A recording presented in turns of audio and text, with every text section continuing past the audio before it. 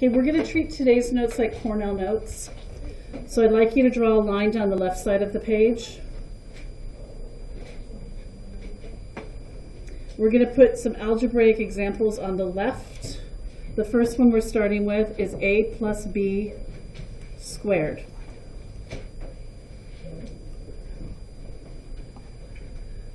This is a follow-up to our multiplying binomials and trinomials using the box method. But this is with special cases. This is when we have something like x plus 2 squared.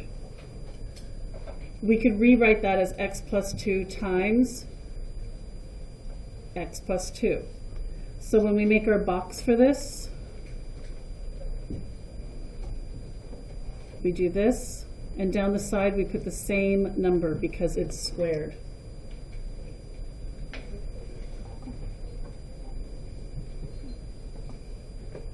What is our x times x going to give us? X to the power of 2. And x times 2 is going to give us 2x. And we end up with another 2x up here. And down here we get 4.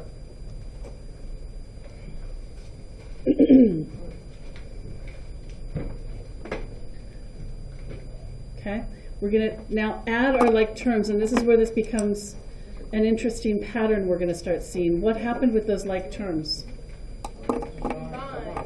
They're the same, and they combine to make it 4x. So we rewrite the answer as x squared plus 4x plus 4. Let's do a similar example.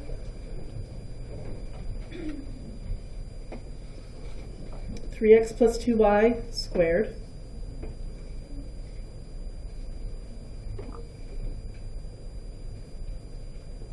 We're going to make a box. And the same two terms go across the top, 3x and 2y, as go down the side.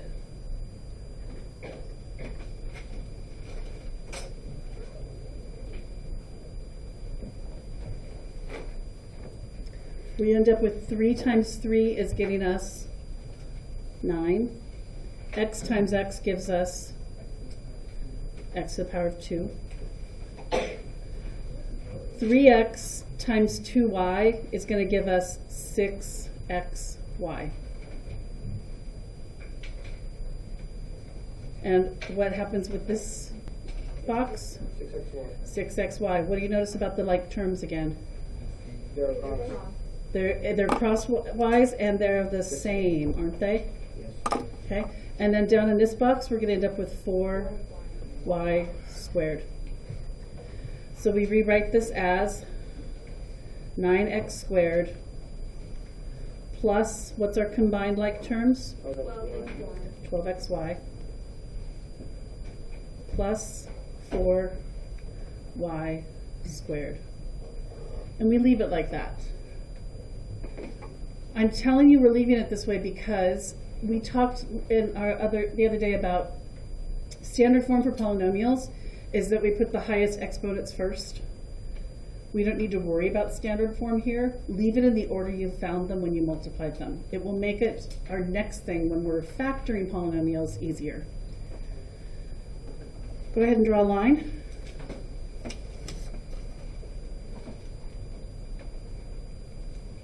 Our next example is if I have an a minus b squared.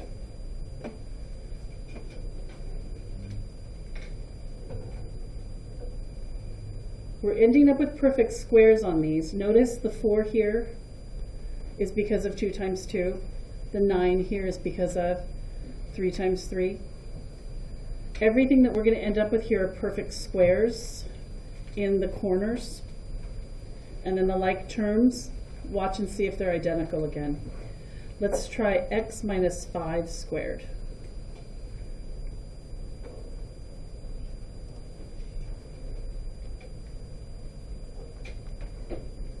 X minus 5 goes across the top, and x minus 5 goes down the side. What is our x times x? And this term is going to be what? Negative 5x, and then again, negative 5x, and positive 25. This is not 0. What is it? Yeah, negative 10x. So we end up equaling x squared minus 10x plus 25.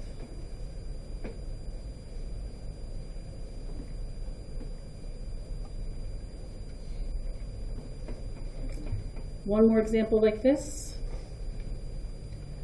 4x minus 3y squared.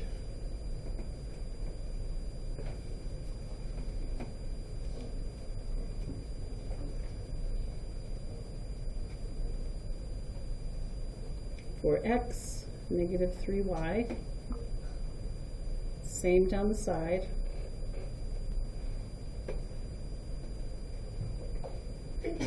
What's the 4 by 4 times 4 going to give us?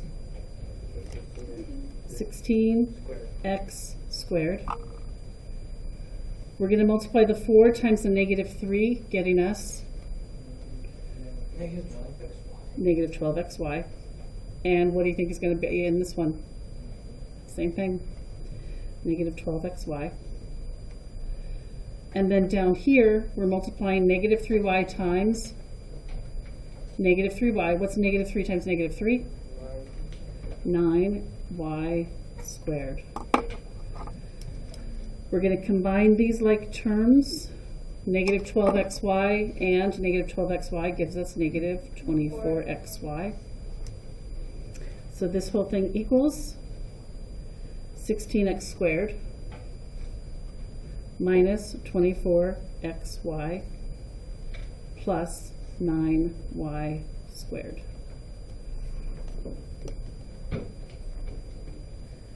Are you guys noticing that both of these in the middle have a negative? Because we're adding negative-like terms. That's always going to be the case when you have a negative in the middle of this. And what happened at the end? They're both positive because negative times negative is giving us a positive here. Okay, final special example. When we have a plus b times a minus b.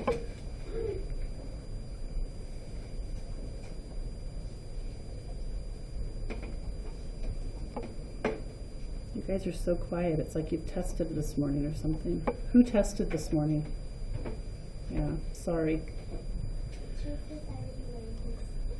X plus 6 and x minus 6 is going to be our first example. So let's make a box. And across the top, we're going to do the x plus 6.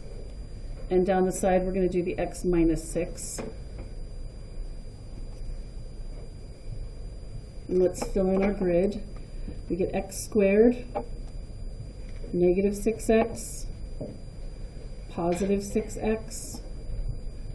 And what's negative 6 times 6?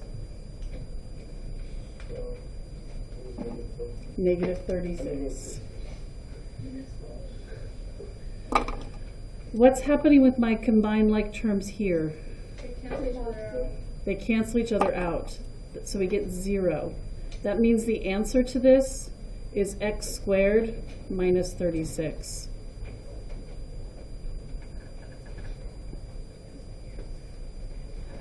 That's going to happen where you end up with just two terms. Every single time that your terms up here are the exact same numbers, except there's a positive in one and a negative in the other.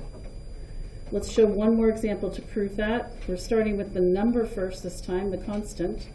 7 plus x times 7 minus x.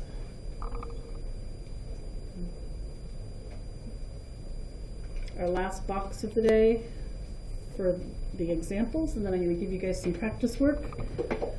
7 and positive x, 7 and negative x. Again, we're going to get perfect squares because 7 times 7 is going to give us 49. Negative 7x, positive 7x. And what happens when I multiply x times negative x? Negative x squared.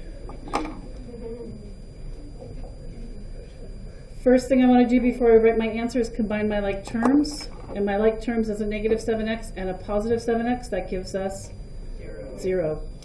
So our answer is 49 minus x squared. Okay? So here's some practice problems today. Again, this is the last lesson in Chapter 7. We are going to delay taking the Chapter 7 test until SBA testing is over. I'm planning on it being a week from Thursday.